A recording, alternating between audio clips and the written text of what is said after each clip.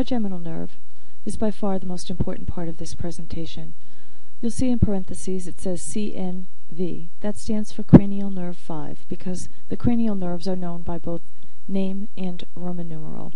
And when we try to put a V using a Roman numeral 5 using a word processor, comes out looking like a V. This is the largest of the 12 cranial nerves, and it's the most important one to us. It's considered to be a mixed nerve because it has both sensory and motor fibers. You'll recall that sensory fibers are those which send information toward the central nervous system, and motor fibers are those which send information away from the central nervous system.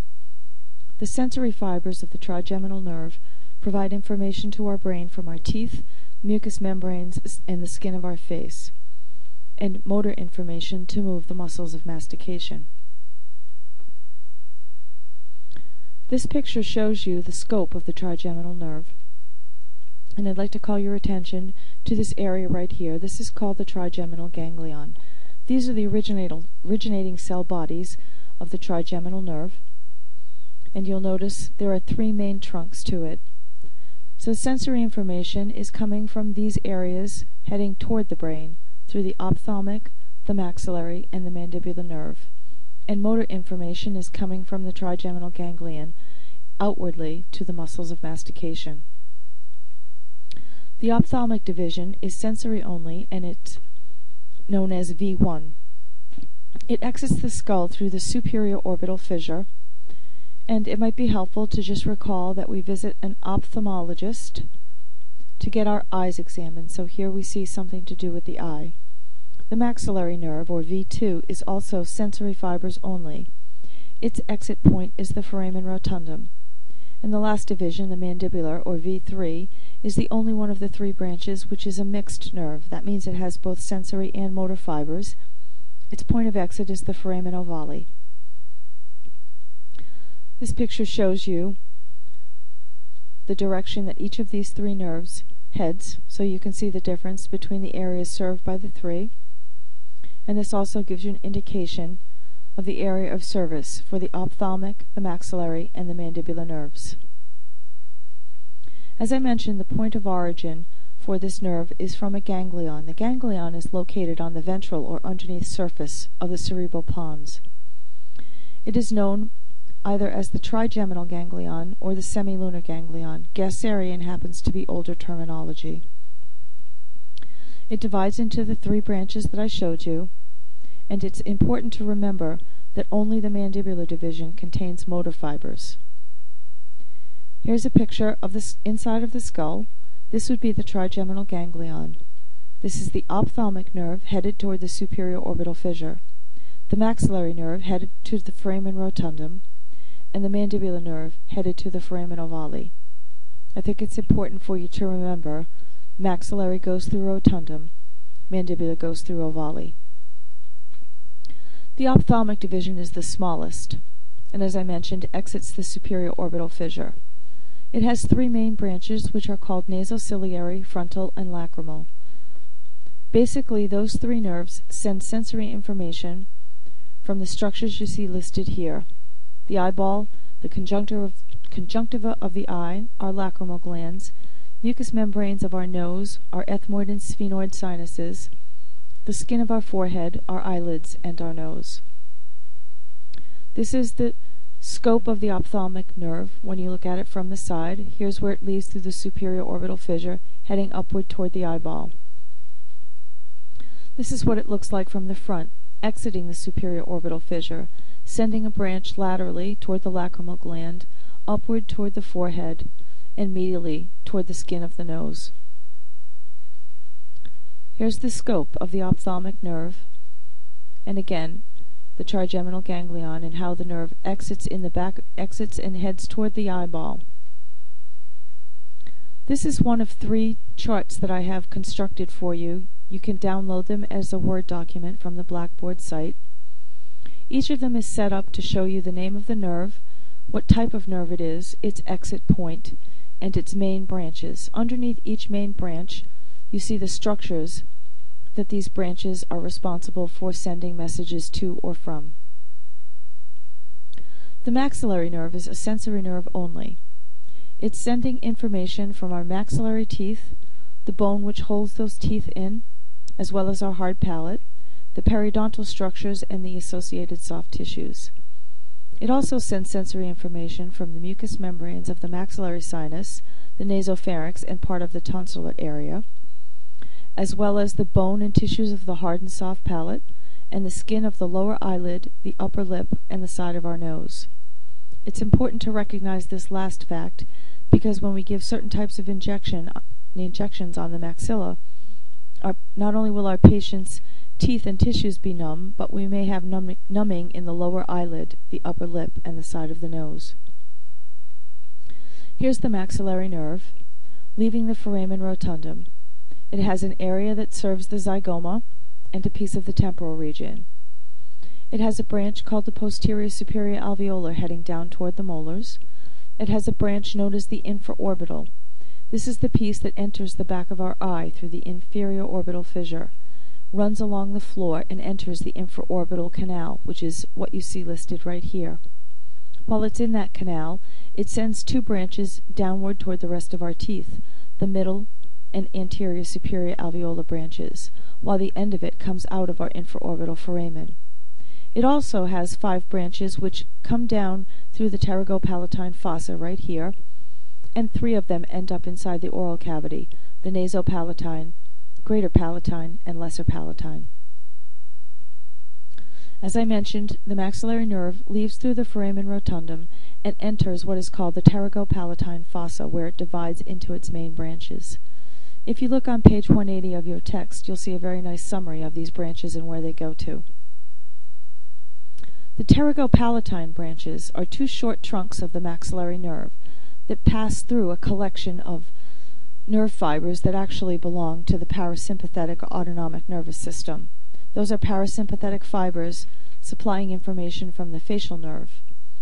The maxillary nerve isn't really involved in those fibers, they just happen to anatomically pass through them. On the other side of that ganglion, there are 5 branches that belong to the maxillary nerve. You see them listed here. The first and the last don't concern us in the realm of anesthesia. It's the nasopalatine, greater palatine, and lesser palatine that we need to take a close look at. So here's the maxillary nerve leaving the foramen rotundum, and this is the pterygopalatine fossa. This little round body that you see here is the pterygopalatine ganglion, and it's from this point that those 5 branches leave and go in different directions. The lateral nasal, heading toward the mucosa on the lateral wall of the nasal cavity. The nasopalatine, heading down toward the floor of the nose. The greater palatine and lesser palatine, heading toward the oral cavity. Let's take a closer look at the nasopalatine nerve. The nasopalatine nerve goes into the nose through an opening called the sphenopalatine foramen, where it goes across the roof, travels down the septum in the middle, and then hits the floor of the nasal cavity. When it gets to the floor of the nasal cavity, there's an opening called the incisive canal. The other end of that opening is the incisive foramen, which in your patients is covered with tissue we call the incisive papilla. It's important to recognize that the right and left nasopalatine nerves are entering the oral cavity through the same opening, or through the incisive foramen. The nasopalatine nerve is responsible for sending sensory information from the mucous membranes and lingual gingiva of the region we call the premaxilla. So here's a diagram. Pterygopalatine fossa, nasopalatine nerve entering the nasal cavity, traveling along the roof, across the nasal septum, and down to the floor of the nose. This is the incisive canal, where the nerve enters the mouth through the incisive foramen and travels in an anterior direction. It's easier, I think, if you'll remember that the front part of your hard palate is the piece closest to your nose. Hence, that's why this nerve is called nasopalatine, or the part of the palate that's closest to the front part of your nose. Here you're looking at the place where the right and left nasopalatine nerves come out of the incisive foramen. This is the area called the premaxilla. So when you put your roadblock right here at the incisive papilla, or underneath the tissues of it, you are blocking information coming from any of these fibers. The patient will feel numb on the hard palate and the lingual tissues from canine to canine. Let me point out that at no point does this nerve enter the bone so that it can reach the apices of these teeth. So the nasopalatine nerve is responsible for only the lingual tissues involved in these teeth.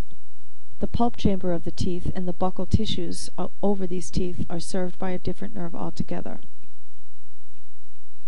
The greater palatine nerve descends through the pterygopalatine canal.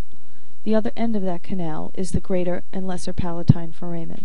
So the greater palatine nerve comes into the mouth at the greater palatine foramen, which is located about 1 centimeter toward the palatal midline, just distal to the second molar, or 3 to 4 millimeters in front of the border between the hard and soft palate, which in most people is easy to distinguish because there's a color change in the tissues. Sensory information from the greater palatine nerve comes from the palatal soft tissue and the bone underneath it, all the way up to the first premolar. But in many patients there's a communication with the terminal branches between the greater palatine nerve and the nasopalatine nerve. I'll explain that in just a moment. Here's the greater palatine nerve coming through the pterygopalatine ganglion, entering the pterygopalatine canal, where it comes out into the mouth at the greater palatine foramen and runs in an anterior direction, sending sensory information from the soft tissue and the bone underlying that soft tissue, from the region of the first premolar all the way back to the end of the hard palate. Here's that diagram we looked at earlier. The nerve you see in white is the greater palatine nerve. What I meant by these two nerves communicating is just this. Sometimes we put our anesthesia here. We expect the patient to be numb as far forward as the first premolar. They may only be numb as far forward as the second premolar.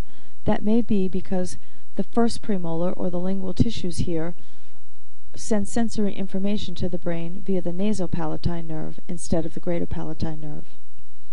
Another thing that I'd like to point out is that if you provide your patient with a greater palatine nerve block on the right and a nasopalatine nerve block, they will feel no lingual tissues from the last molar all the way to the canine on the opposite side of the mouth. This entire region should be anesthetized.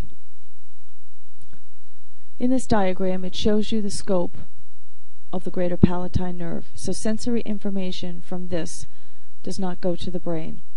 Just like the nasopalatine nerve, though, this is soft tissue and the bone in this region only. The pulp chambers of these teeth and the buccal soft tissues get their sensory information to the brain through another nerve. I'd also like to use this picture to point out the fact that the greater palatine foramen is anatomically located very close to the lesser palatine foramen.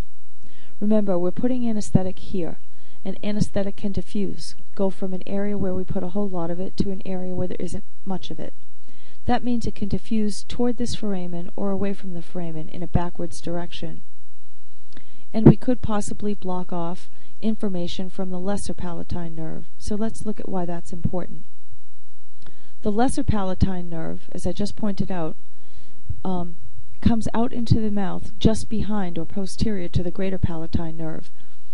The fibers are running in a posterior direction and sending information from the soft palate and palatine tonsils. If we block off that sensory information, the patient won't be able to feel the soft palate. In some people, this means that they might feel a little anxious or panicky because they'll feel like they can't swallow. It's important for you to know that they can swallow. If they feel sensory anesthesia, we have not blocked off the motor information. It takes an awful lot of anesthetic to block off motor nerve fibers. The patient can still use the muscles to swallow, they just can't feel it when they do swallow. The zygomatic nerve is also a branch of the maxillary nerve that travels in an anterior direction and enters the eye orbit through the inferior orbital fissure. It has two main branches called the zygomatical facial and the zygomatical temporal. The facial nerve sends information from the cheek, and the temporal nerve sends information from the temporal region. Here's the maxillary nerve. Zygomatical facial comes down and sends information here. The temporal nerve, or zygomatical temporal nerve, sends information from the temporal region. The posterior superior alveolar nerve is very important to us. It has, or in some individuals can have two trunks. One will enter the bone through the posterior superior alveolar foramina, and the other will stay external, providing information from soft tissues. The sensory information provided to the brain through this nerve you see listed here: the back wall of the maxillary sinus, the pulp, buccal bone, buccal gingiva, and periodontal ligaments of the maxillary molars, with the exception of the mesial buccal root of the maxillary first molar. Let's take a look. Here's the maxillary nerve. It's important that you understand the PSA is a direct branch off of the maxillary nerve. It runs in a downward direction and enters the infratemporal surface of the maxilla, up above the maxillary tuberosity. It enters little tiny openings right here called the PSA foramina. I keep saying it enters because it's important for you to remember, in order for a nerve to reach the apex and then get to the pulp chamber of these teeth, it has to go inside the bone where we find that apex in the first place. Here's the maxillary nerve and the direct branch called the PSA. It has fibers that enter the bone through small openings back here and then send information individually to the three molars. You'll notice that this area is a different color, and that's because in many patients the mesial buccal root of this first molar is supplied through another nerve, the middle superior alveolar nerve. This is the area served by the PSA, and I'd like to point out, when you hear the word alveolar, that means it's a nerve that is entering the bone, and the only way to get at the root of the tooth and therefore the pulp chamber is to enter the bone. So all of the nerves that supply information regarding pulp chambers of our teeth end in the word alveolar. So we have posterior, middle, and anterior alveolar nerves. Each tooth has what is called a dental plexus. These are small sensory endings that lead to larger nerves that supply the individual roots, bone, and periodontal structures for each of our teeth. Each tooth has a dental nerve and an interdental nerve. The dental nerve is what supplies sensory information from the pulp chamber itself. The interdental nerve is what supplies information from the alveolar bone, the periodontal ligaments, the papilla, and the buccal gingiva. If a tooth is a multi-rooted tooth, it will also have what is called an interradicular nerve, which sends information from the bone and the periofibers in a multi-rooted tooth. Why is this important? Well, it's important to understand, for example, that this tooth has a dental plexus. There are individual fibers that send sensory information from the buccal tissues and the periodontal ligament space underneath, and there's a sensory fiber going into the apex of this tooth, sending information from the pulp chamber. If we set our roadblock up to block only the dental plexus serving this tooth, we will have a small zone of anesthesia. Only this tooth will be anesthetized. When we place our anesthetic higher up and closer to the central nervous system, we may be blocking off the dental plexus from several teeth. That's what we call a block injection. So if we block up here, or put our roadblock up here, the dental plexus serving this tooth, and this tooth won't get beyond our roadblock. The infraorbital nerve is very important. It enters the eye orbit through the inferior orbital fissure, goes along the floor of the orbit through something called the infraorbital groove, and enters an infraorbital canal. While it's in that canal, it gives off two branches that run in a downward direction. Those two branches are the anterior and middle superior alveolar nerves. So you will see here again, we see the word alveolar. Whenever we see alveolar, we know that that nerve is headed toward the pulp chamber of the tooth. We see the word superior, so that tells us our upper arch, or our upper alveolar processes. And here we see anterior, going to our anterior teeth, and middle, going to the teeth in between our anteriors and our molars. ASA and MSA are branches of the infraorbital nerve. Very important for you to remember that. because if we set our roadblock up to block off the entire infraorbital nerve, no messages coming from either the ASA or the MSA will be brought to the brain. In other words, the message has to travel from the ASA to the infraorbital, to the maxillary, to the brain. If you set up a roadblock to just block off the dental plexus, only the tooth receiving information from those nerves will have an anesthesia. If you set your roadblock up to block off the entire nerve trunk, whatever is served by that trunk will be anesthetized. And since the ASA and MSA are branches of the infraorbital, blocking the infraorbital blocks the ASA and the MSA at the same time. This is the area of anesthesia from the infraorbital nerve. Here is the inferior orbital fissure. The nerve enters this infraorbital groove, and right here there's an opening. So there is a canal or channel of bone between where my cursor is pointing and this foramen, which is called the infraorbital foramen. It is in this channel of bone, or the infraorbital canal, where the middle and the anterior nerves travel down off the infraorbital nerve. If we place our anesthesia at the infraorbital foramen, the information coming toward that foramen from the anterior and middle nerves will not get by our roadblock. Therefore, you see, when we block the infraorbital nerve, we're blocking middle and anterior branches all at the same time. So the pulp chambers and the buccal tissues, from the central all the way back to the mesial buccal root of the first molar, will not receive information. Nor will the soft tissues in this entire area, lower eyelid, side of the nose, and the upper lip. The middle superior alveolar. Again, you see alveolar, remember it's headed into the bone. If it's headed into the bone, it's headed to the pulp chamber. Here we're talking about our upper arch and the teeth in the middle. As I mentioned, it comes down through the maxillary sinus on its way to these teeth. So sensory information from the middle part of the maxillary sinus is sent to the brain through the MSA. It is headed to the pulp chamber, the buccal bone, and the buccal gingiva of our maxillary premolars and the mesial buccal root of our maxillary first molar. There's a fair number of people in whom this nerve may actually be absent. In other words, they may have just a PSA and an ASA. Here's a diagram showing the PSA headed to the three molars, except for the mesial buccal root of the first. The infraorbital nerve and its two branches, ASA and MSA. The MSA provides sensory information from the mesial buccal root of the first molar, the second premolar, and the first premolar. This is just another diagram showing you those two teeth and the mesial buccal root of the first. This is the area of innervation for the middle superior alveolar nerve.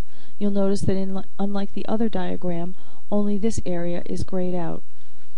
That's because it is possible to place anesthesia high enough up against the wall of the maxillary bone, and that anesthesia will diffuse through the bone on the maxilla, blocking off the nerve trunk right here. It's also possible to place the anesthetic right here and block off the ASA. By putting the anesthesia up further and closer to the central nervous system, we would block both the ASA and the MSA. The anterior superior alveolar nerve, as I just mentioned, is very similar to the MSA in that it comes through the maxillary sinus, but it descends in a more anterior direction. So just like the MSA, it does provide sensory information from the maxillary sinus, but the anterior region of that sinus. It also provides sensory information from the pulp, buccal bone, buccal gingiva of our maxillary anterior teeth. Just like the other diagram, you see the two branches, MSA and ASA, branches of the infraorbital. This time we're headed toward the anteriors. So just to recap, I think it's easy to keep this all straight in your mind. If you think about, I'm trying to get the tooth numb, I have to get at the tooth where it is sitting, and it is sitting in the alveolar bone. So the nerve has to have the name alveolar in it in order for me to get anesthesia of the pulp chamber. Now, which arch am I headed for? Well, I'm headed for the maxilla, so it has to have the name superior in it. which region of the maxilla am I headed for? Am I headed for the anterior or the posterior or somewhere in between or in the middle? This is the scope or zone of anesthesia for the anterior superior alveolar nerve. Notice at no time did I mention the lingual of the maxilla. Oops, before I get there, let me go here. Terminal branches of the infraorbital nerve. That means, where does this nerve end? Well, the infraorbital nerve ends by exiting out of the bone through the infraorbital foramen. When it comes out that foramen, it gives off 3 terminal branches. The inferior palpebral, headed for the skin of the lower eyelid, the external nasal, headed for the skin on the side of the nose, and the superior labial, headed for the skin and mucous membranes of the upper lip. And again, if we're blocking off the infraorbital nerve, any of its branches are not going to be able to send information to the brain. So when we give an IO block, our patient will not feel their upper lip, the skin on the side of their nose, or the skin of their lower eyelid. This is to recap the maxillary nerve supply and what's most important for you to understand in administering anesthesia to the maxilla. As I've mentioned, you're looking for the word alveolar if you're looking to anesthetize pulp. And whenever you anesthetize the pulp, you are also going to get anesthesia of the buccal bone and the buccal soft tissues. So if you want buccal anesthesia, you need a nerve that says alveolar. If you want the molars, you want a nerve that says posterior superior alveolar, but you have to remember you may not have anesthesia of the mesial buccal root. If you want the premolars, it's the middle superior nerve you're looking for. If you want the anteriors, it's the anterior superior nerve. Both of these are a branch of that. So if you want anesthesia of the pulp chambers of your maxillary teeth, you can give an infraorbital block and get anesthesia from the central all the way back to the mesial buccal root of the first molar, and then you can block the posterior superior alveolar nerve and get anesthesia of the remainder of the pulp chamber and the buccal tissues. In order to get anesthesia of the palatal or lingual tissues, you need to block both the greater palatine and the nasopalatine nerves. This is the chart that will show you the scope of the maxillary nerve, which leads through the foramen rotundum. You have the zygomatic branches, you have the pterygopalatine branches passing through that fossa.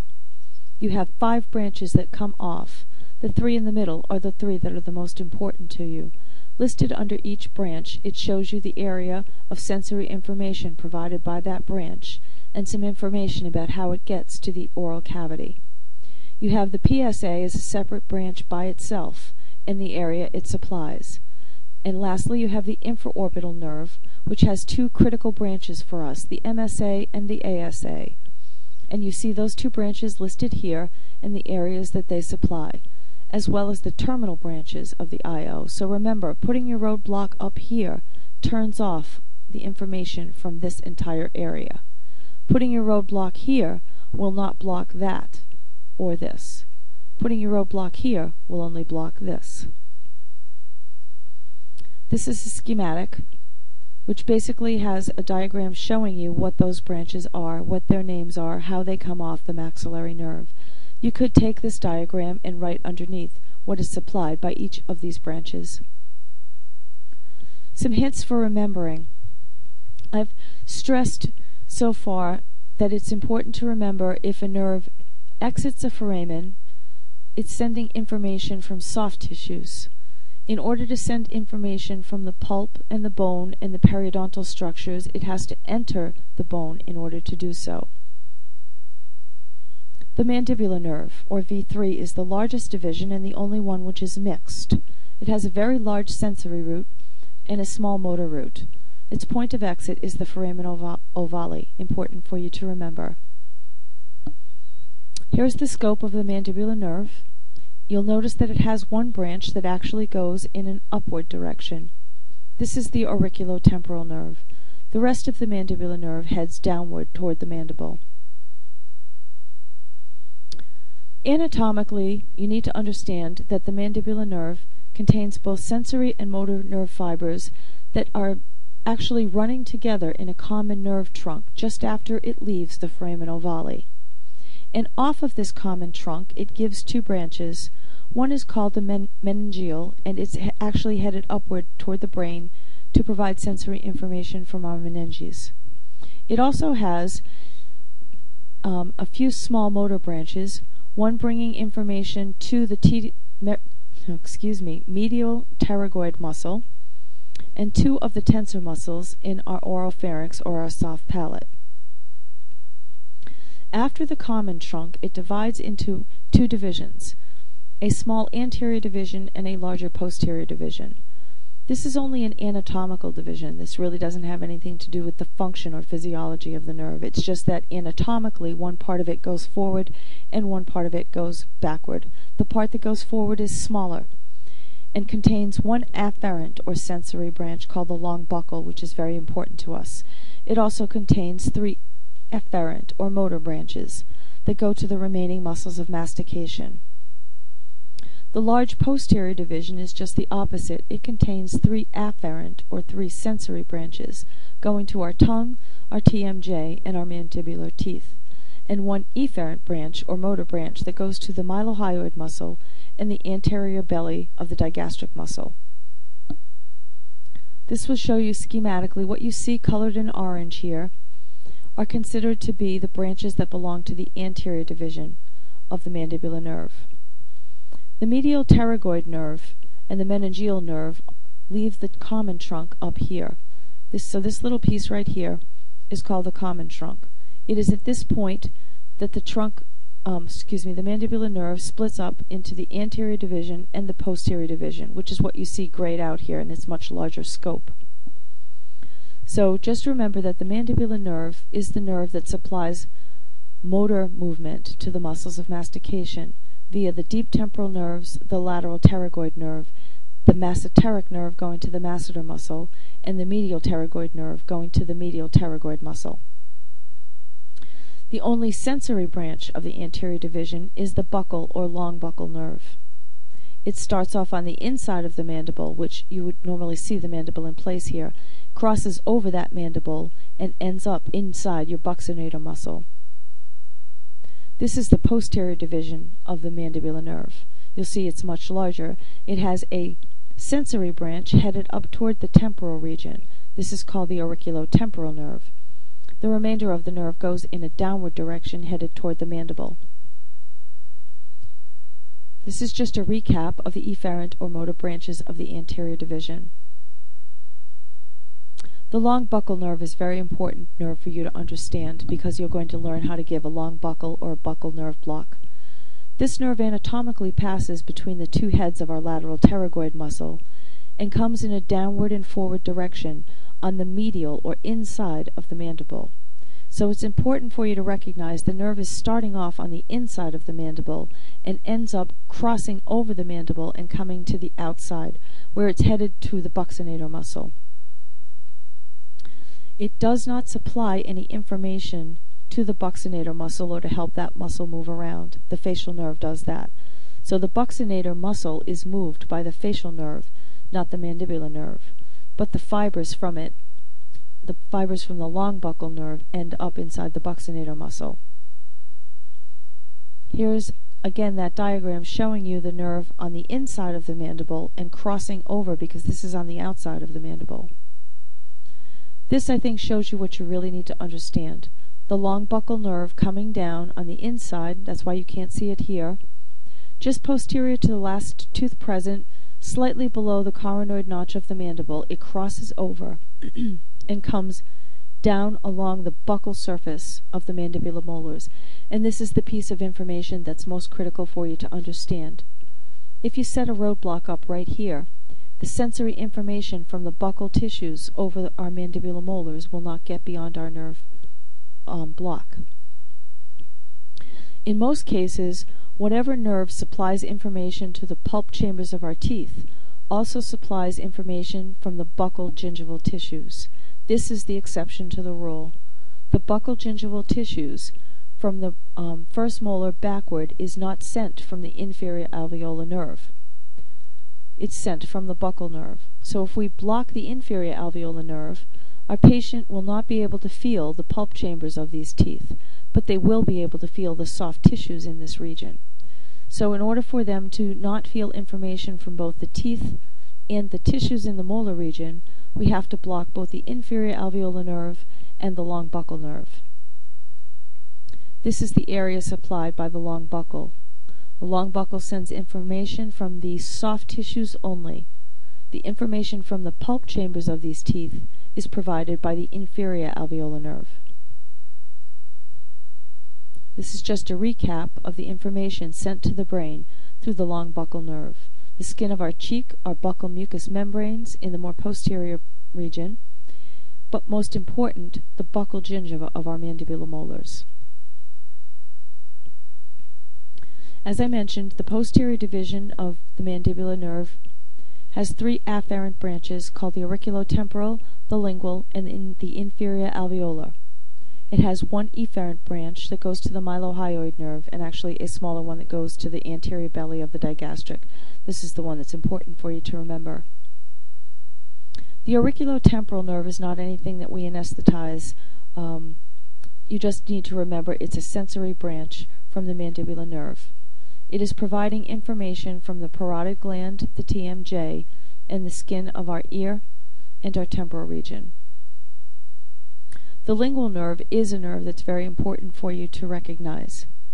It runs in a downward and forward direction, again on the inside of the mandible, and it's anatomically located just in front of and a little bit medial or closest to the midline in regards to the inferior alveolar nerve. Oftentimes when we're blocking the inferior alveolar nerve, even if we don't want to block the lingual nerve, we'll get that to happen anyway. But most of the time when we're doing anesthesia for dental hygiene, we want the lingual nerve to be blocked. So you'll be learning the technique to get anesthesia of both the inferior alveolar nerve and the lingual nerve at the same time. The second piece of information that's important for you to understand is the fibers from the lingual nerve at some point actually join together with a branch of the facial nerve called the chorda tympani. These fibers are intertwined, and when we anesthetize the lingual nerve, we may also get anesthesia of the facial nerve at that point. The lingual nerve enters the mouth at the base of the tongue. It gives off branches that enter the floor of the mouth as well as the body of the tongue. Some branches that enter the submandibular and sublingual salivary glands, and it ends in the lingual gingiva of our mandible. This is the part that's most important for you to understand. These are sensory fibers sending information from our patient's lingual gingiva. That information is traveling up to the brain through the lingual nerve. You'll notice that this nerve is located in front of the inferior alveolar nerve. This is the inferior alveolar nerve entering the mandible at the mandibular foramen. This is the long buccal nerve, which is even more anterior to the lingual nerve and much higher up, coming down across the ramus of the mandible and going over onto the outside or lateral surface of the mandible. When we put our roadblock here at the at the mandibular foramen, the anesthetic may diffuse in a forward and medial direction, blocking off the lingual nerve. So sometimes we kill two birds with one stone. But if we definitely want anesthesia of the lingual nerve, we have to deposit some anesthetic here, withdraw our needle, and redirect it in a more medial direction to get anesthesia of the lingual nerve. So just remember, when we set a roadblock up here, no information from the lingual soft tissues is going to get beyond our roadblock. This is a picture that shows you where the chorda tympani branch of the facial nerve and the lingual nerve, the fibers are intertwined. The facial nerve or chorda tympani nerve is sending messages from this vicinity as well as the lingual nerve, so they're sending information, just different kinds of information. When we block the lingual nerve, we may also be blocking off the facial nerve. So what exactly does the lingual nerve provide information from? Very important for you to recognize that the sensation, general sensation from the body of the tongue, or the anterior two-thirds of our tongue, is provided to our brain through the lingual nerve. So if we block the lingual nerve to get anesthesia of the lingual gingiva of our mandibular teeth, our patient also will not be able to feel their tongue. They also won't be able to feel information from the submandibular or sublingual salivary glands or the mucosa of the floor of the mouth. The inferior alveolar nerve. Let's take a look at this word. Here again we see the word alveolar. When we see alveolar, we need to think this nerve is going into the bone to reach the pulp chambers of our teeth. And which teeth are we talking about? We're talking about the lower teeth, the inferior jaw, which is our mandible. As I showed you in the earlier picture, this inferior alveolar nerve is headed downward and forward and headed for the mandibular foramen. It passes between the sphenomandibular ligament and the medial aspect of our ramus. It is located anatomically lateral and posterior to our lingual nerve. It enters the mandible at the mandibular foramen and travels underneath the roots of our mandibular molars and premolars through a structure called the mandibular canal. It's also important for you to recognize that the inferior alveolar artery and vein are also entering the mandibular foramen at the same time as the IA nerve. That's why the IA injection carries one of the highest rates of positive aspiration. Important to remember, two blood vessels as well as the IA nerve are using the same opening, and that is our target site or a site of deposition for an IA nerve block. The inferior alveolar nerve runs from the mandibular foramen through the mandibular canal and ends at the mental foramen. When it gets to the mental foramen, it splits into two branches. They're called the mental nerve and the incisive nerve. So keep in mind, the incisive nerve and the mental nerve are branches of the IA nerve. So if we block the IA nerve, no information from either the incisive nerve or the mental nerve is going to get beyond our roadblock. Here's the inferior alveolar nerve entering the mandibular bone right here at the mandibular foramen. This is the mandibular canal through which the nerve runs and sends up a plexus to these teeth. Anatomically, the inferior alveolar nerve is considered to reach its end point when it reaches the mental foramen. Again, here's another diagram: mandibular foramen, mandibular canal. All of this is considered to be the inferior alveolar nerve. The nerve anatomically is said to end when it reaches the mental nerve. It has two terminal branches, the mental nerve, which comes out the mental foramen, and the incisive nerve, which stays in the bone. Here's the long buccal nerve, the lingual nerve, and the inferior alveolar nerve entering the mandibular foramen. This is your deposition site. This represents the nerve in the mandibular canal. Notice that the syringe is lateral to that lingual nerve. This is the area served by the IA nerve. That means when you give an IA block, the patient should not be able to feel the pulp from the central on that side all the way to the last molar present. They also will not be able to feel the buccal tissues, except for, this is kind of misleading, they should still be able to feel the buccal tissues here because that would be the long buccal nerve. If you block the IA and the lingual at the same time, they won't be able to feel the lingual tissues either. The inferior alveolar nerve gives off a dental plexus to the mandibular molars, and this says to the second premolars. This is an area of controversy.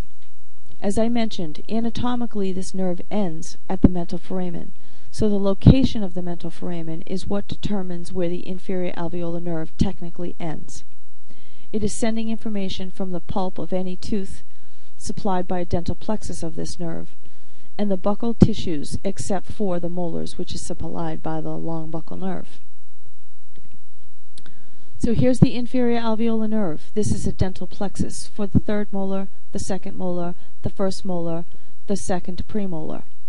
If the mental foramen is located between these two, then it's kind of splitting hairs to say, does the IA nerve supply information from the premolars and molars, or does this technically become the incisive nerve? When we give anesthesia, it doesn't really matter. We have only two places where we can get access to the nerve supply or the dental plexus for our mandibular teeth. That is either at the mental foramen or the mandibular foramen. If we block at the mandibular foramen, information from the incisive nerve, the mental nerve, and the IA nerve are not going to get beyond our roadblock. If we block at the mental foramen right here, this is where we set up our roadblock, so information from the incisive nerve or mental nerve will not get by us. The patient will still be able to feel anything that is posterior to where we set up our roadblock. So if we set up our roadblock here, the patient will still be able to feel these teeth and the buccal soft tissues, as well as the lingual of any of these teeth, because we haven't blocked the lingual nerve. As I mentioned, the mental nerve exits at the mental foramen, so take note of the fact that I'm using the word exit. If a nerve exits a foramen, that means it's headed for soft tissues only. The soft tissues we're talking about are the skin of the chin and the skin and mucous membranes of the lower lip. So when we block at the mental nerve, the patient will not be able to feel the incisors and perhaps one or both of the premolars, the soft tissues here, and the inside of their lower lip and the skin of their chin. They'll still be able to feel back here. They'll still be able to feel on the lingual. The incisive nerve is that part of the nerve that remains within the bone and sends a dental plexus up to the centrals, laterals, canine, and perhaps first premolar, depending again on where that mental foramen is located. Here's the mental foramen. This is the zone of anesthesia provided by a mental or incisive nerve block. You'll be learning the difference between a mental block and an incisive block. When we block the mental, we don't force a lot of anesthetic in here to get to the bone. We're just getting soft tissue anesthesia. When we give an incisive block, we are trying to force the anesthetic inside that foramen to actually block the nerve, inside the bone. So to recap the mandibular nerve supply, when we're looking to anesthetize teeth, we're looking for something that has the word alveolar in it. We're looking for our mandible, so it's inferior alveolar nerve. The two branches of that nerve are the incisive nerve, which supplies information from the anterior teeth, and the mental nerve, which supplies soft tissues from the mental foramen to the midline. The lingual nerve, which supplies information from the lingual gingiva, and the long buccal nerve, which supplies information from the buccal gingiva in the molar region. The mylohyoid nerve is the only efferent or motor nerve from the posterior division. It comes off the mandibular nerve just posterior to the point at which the IA nerve enters the mandible. So this is the mylohyoid nerve right here. It runs in that mylohyoid groove and is headed down toward the floor of the mouth. In some individuals, the mylohyoid nerve actually has accessory nerves that enter the mandible and provide information from some of the posterior teeth. This is the chart that shows you the branches of the mandibular nerve, which leaves the skull through the foramen ovale. The branches of the common trunk are the meningeal and the medial pterygoid. The anterior division contains the deep temporal, masseteric, and lateral pterygoid. So these four nerves right here are supplying motor information to move the muscles of mastication. The anterior division also has the sensory long buccal branch, which provides information from the buccal gingiva of our mandibular molars. And lastly, the posterior division, which has the sensory branch of the auriculotemporal, the lingual branch, which provides information from our lingual gingiva and the body or anterior two-thirds of our tongue, the mylohyoid branch, which is motor, and lastly, the inferior alveolar branch. The inferior alveolar branch has two branches of its own, mental and incisive. So you can block just the mental, or the mental and the incisive. Or you can block the inferior alveolar, which means you've also blocked the mental and the incisive. Here's again a schematic of the mandibular division. This is a chart that I've also posted as a Word document on the Blackboard site. It's sort of a recap in a different format. I've given you the teeth, the nerve. When it says dental nerve, this is the nerve that provides information from the pulp chamber, the nerve that provides information from the buccal soft tissues and lingual soft tissues. So again, you will notice on the maxilla, if it provides information from the pulp, it is also providing information from the buccal of the tooth, and it will say alveolar. If it is providing information from the lingual or palatal surfaces of our maxilla, it is going to have the word palatine in it. The posterior teeth are from the greater palatine, and the anterior teeth are from the nasopalatine. On the mandible, again, we're looking for the word alveolar if we're talking about the dental nerve. In this case, the anteriors are from the incisive, but the incisive is a branch of the IA. For the molars, it's the long buccal nerve for buccal gingiva. For the rest of the teeth, it's the IA nerve or the incisive nerve. For all of our teeth on the mandible, it's the lingual nerve. The last nerve to discuss is the facial nerve or cranial nerve 7, which is also a mixed nerve that leaves the skull through the stylomastoid foramen. This nerve has a motor component which moves the muscles of facial expression. Very important for you to recognize. If the patient should get anesthesia of the facial nerve, they will not be able to move the muscles of facial expression.